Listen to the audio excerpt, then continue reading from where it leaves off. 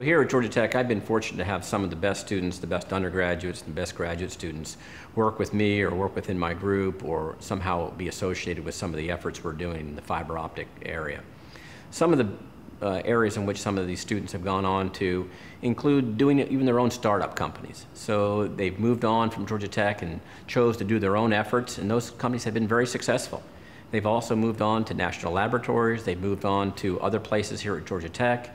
They've moved on to companies that have sponsored our work. And I think that's one of the benefits of our industry consortium, is that they naturally transfer to the companies that are already sponsoring the kinds of research that we're doing.